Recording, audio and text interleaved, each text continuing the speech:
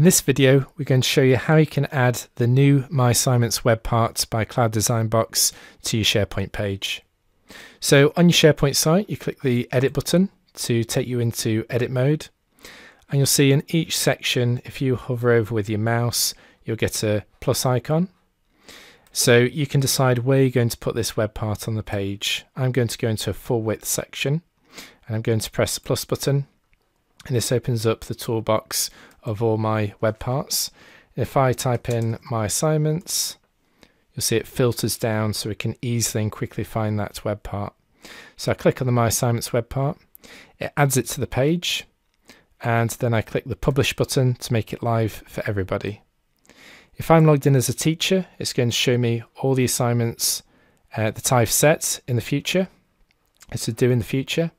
If I log in as a student, I get a slightly different view where I can see any assignments that are incomplete that have been set to me. So it will show overdue assignments here as well, and they're indicated by the red writing, and they'll show in date order.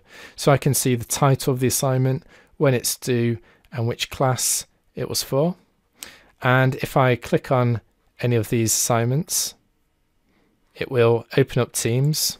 So I'm just going to open it up in the web app in this case. And it will go straight into that assignment for that student. So they can then go straight in and they can work on the assignment and submit it. In this case, I've done my spelling. I'm going to hand my work in late.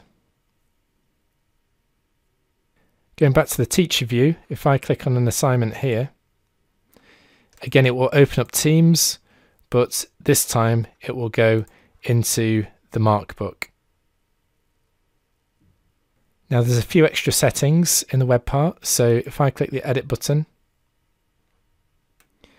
and click the pencil icon on the web part, you'll see that I can actually change the paging on here. So if you've got lots of assignments on a page and you don't want it to take up too much space, then you can change down the amount of assignments you want to see on each page, and you'll see paging appears where I've got page 1 and page 2 of the assignments. Or if you want to make sure nobody misses anything, you want to show all the assignments on the page, you can increase that number to show a larger number of assignments on the page. And when you're ready, you click the Publish button.